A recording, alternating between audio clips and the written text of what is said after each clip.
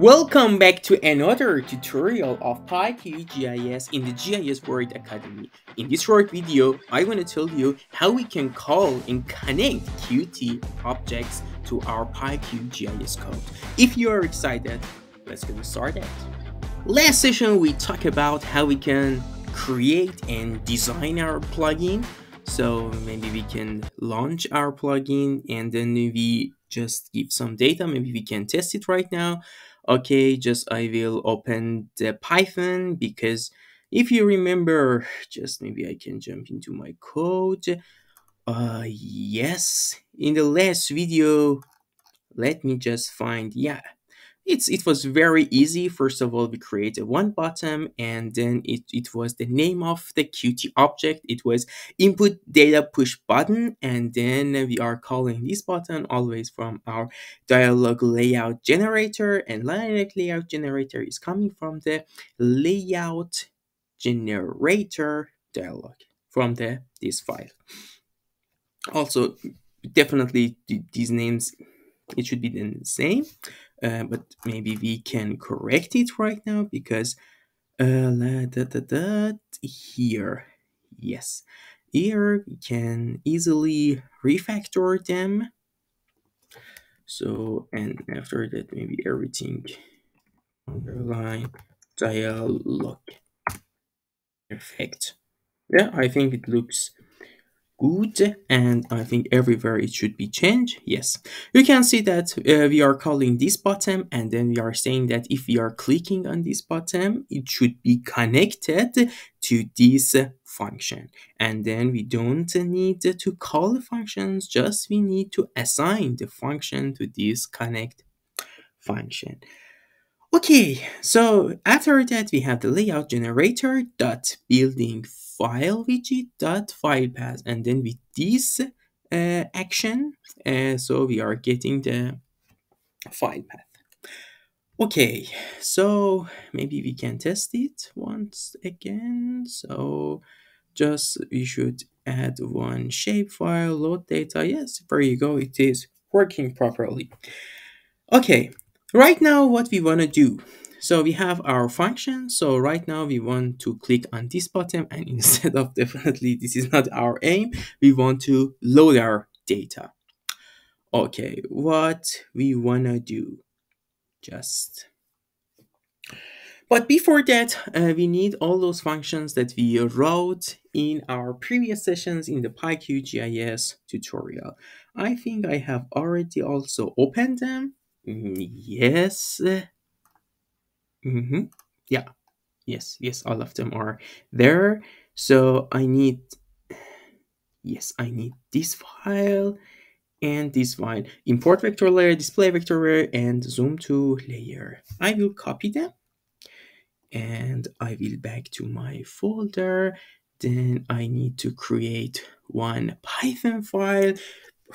The naming of the file always is difficult. Maybe core function, yeah, core fun or functions. There you go, anything. Okay, just I want to paste them. It's good that we have some comment on the top. So maybe comment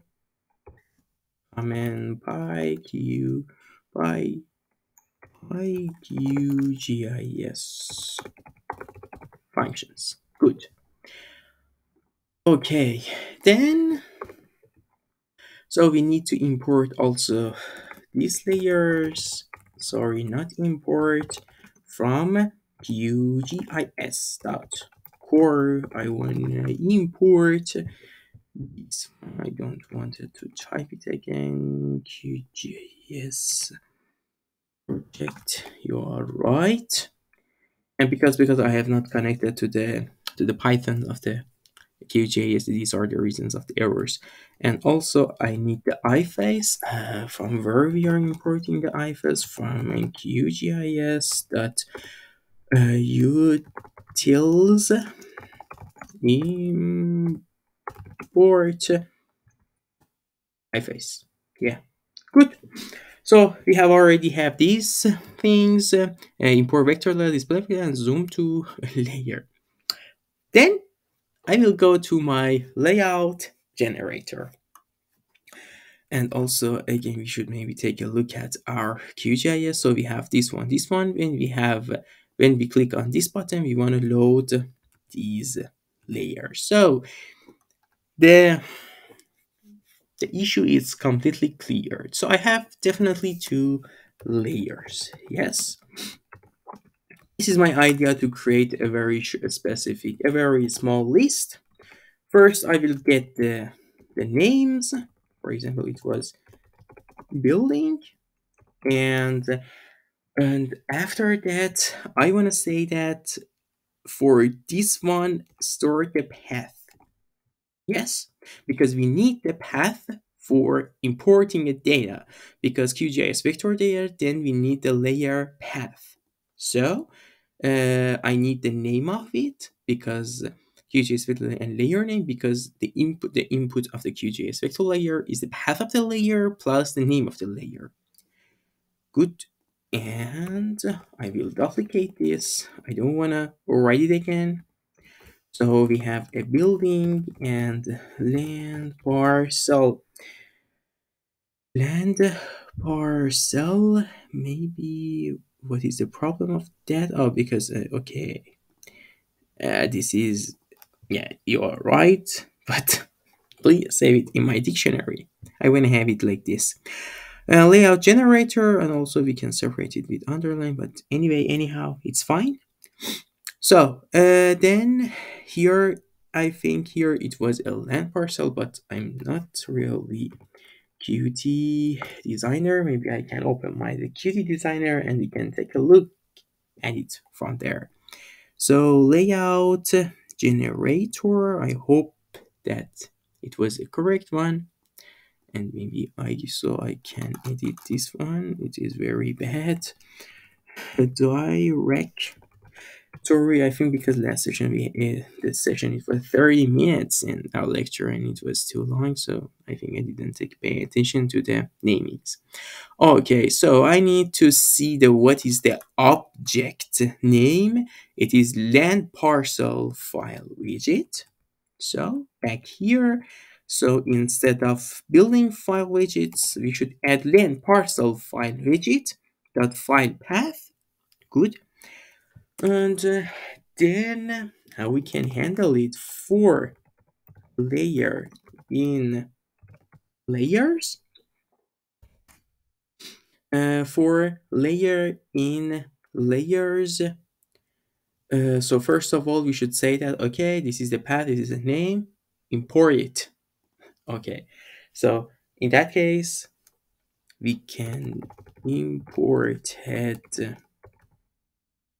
layer is equal to import vector layer. So I want to import it. Yes, good. Yeah, it's completely correct. And also on the top of this part, we have import vector layer. It's correct. And then for the input value, we need the layer path. So definitely the layer path is the second one. So I want to give -1, and also layer name, it will be the first one. Yeah, good. And then the next one that I wanted to do is display vector. Here you can see that I'm really familiar with the name of the functions that I created. You can do the same thing, and definitely it will definitely increase your coding speed. Maybe you can write the complete name of the functions and the packages every time. But anyway, this one I think it's super easy. You can already seen in our last tutorials how we are working with that. So what are our inputs of this function? The inputs is the layer, so I should give the imported layer, and also the second thing, what was the second thing, is the name of the, we don't need it name, but anyway, anyhow, we can say that go to the layer and take the first one. After that, zoom to layer. Okay, zoom to layer from the core functions. Yeah, perfect. Then we should give the layer name, imported layer. Okay, maybe we can test it right now. How does it work? And yes, yeah, everything is based on PEP8. So we should go to, I think we should go to our not plugin. We should go to our QGIS file. We don't need it. So first of all, it's layout generate. So it is correct. So I will, oh my God. Okay. But anyhow, we can solve any error.